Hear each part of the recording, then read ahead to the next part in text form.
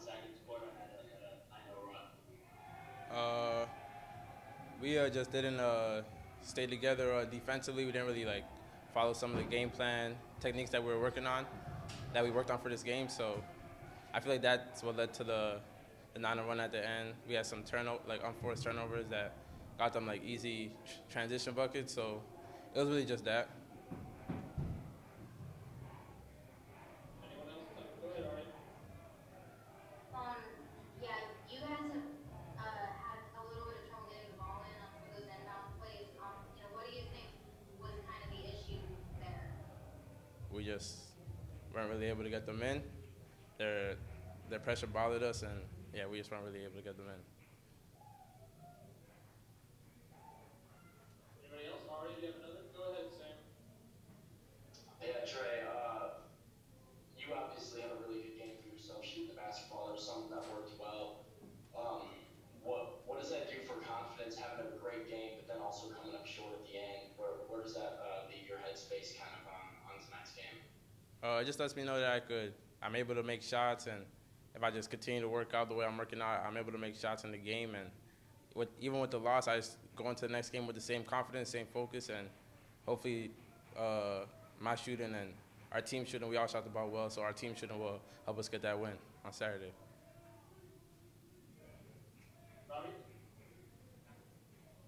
Obviously, the game was stopping a lot late, the last minute, like it often does. Was there a consistent, I guess, was in the timeouts? I mean, what was the consistent message, I guess, from the coaching staff, as you guys were trying to take care of the ball and basically draw fouls? Wait, can you repeat that?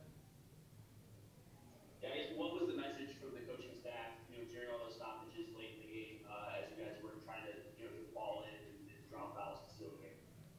They were just telling us to stay strong with the ball. Don't really try to, or don't really turn the ball over. Just get the ball in and make them foul us. That's really it. Ari? Yeah, knowing that, it might be Scotty's last game at Memorial, what did that mean for you guys, and, what did you kind of see from him tonight? We just really wanted to go out to get the win. We knew it was the last home game, not just maybe Scotty's last game, but our last game together with this group for at Memorial. So we just really wanted to get the win for that. It was blackout night, so just for the whole team, the whole program, we just want to get the win for that. Thank you, Trey. Appreciate it. Thank you. We've got head coach Jerry Stackhouse with us now. Again, if you have a question, raise your hand. Turn the camera on, please. Who wants to get it started tonight? Robbie? Hi, Stack. Seems like one of the key plays was the inbounds pass that went around to the court of the three. Did you think Scotty got out on that play? That there was him on the goal? Yeah, I don't know. I mean, I think that's one of those plays where you got to create separation. We talked to him about that before. Not just sitting there and trying to hold the guy off. I mean, it's tough to make that pass. We told him before we came out of the timeout that we had another timeout if it wasn't something a sure pass that we could use it again and burn it. But just lack of poise play. We can't have those mistakes in those critical junctures in the game. I thought we. Just again, every way that we could possibly lose the game. I mean, just feel like we're living in a nightmare right now because I mean that game felt like it should have been our game. We did enough. We had enough contributions to win the game. We just wasn't smart enough and didn't execute. Down the stretch, even the long pass. I mean, that's a play that Scotty has. If you catch it in stride, you go in and finish it. If not, it hung up a little bit. He bobbled a little bit. We need to just try to pull that out. They had the foul. We go to the free throw line and force them to foul us. But now it's just, man, we just got a little hurried up, got a little rushed, and again didn't play with the poise that we needed. But we did some really good things tonight. I mean, proud of our guys from that standpoint, bouncing back after a couple tough losses to still come and bring the energy and the effort that they did. But again, we got to do it for 40 minutes, not 38, 39. Man, it's a tough one. I mean, I feel feel for my group right now, man. They deserve this. They worked hard enough to win a game like this. This was a big game, had a lot riding on it. A chance for us to have a opportunity to have a winning season, not just a 500 season, which is still an opportunity for us to do that in the regular season. But man, this one hurts, no doubt. All right.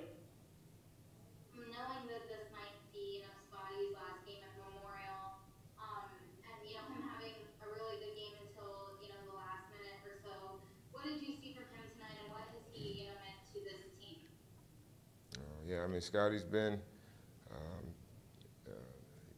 he's been everything for us. I mean, he's been, obviously he's a high usage guy. He gave us an opportunity to win tonight. Again, he kind of took over there for a while from an offensive standpoint. He was, defensively, did some good things for us. But again, just the poise, the late game, those plays are critical. We talked about it. You can't just hold up and post off. You got to create separation and get a lead. Maybe they grabbed him a little bit there at the end, but it's one of those plays where it's, kind of the tie goes to the aggressor. The team that's coming back, they're going to get the benefit of the doubt. So you got to make sure that you leave no doubt, make sure that we get open, and we didn't do so, and make sure we make a good pass. Again, I initially had Miles taking the ball out. I changed it right at the last minute to have Jordan take it out, and just didn't work out. So it's on all of us. I mean, again, probably we can go back and look at different things that maybe we could have ran, or could have called, or could have did this, but we had opportunities to make plays, down the stretch. We didn't make them, and they did. Hats off to Florida. They made all the plays that they needed to in a pivotal game that they needed as well.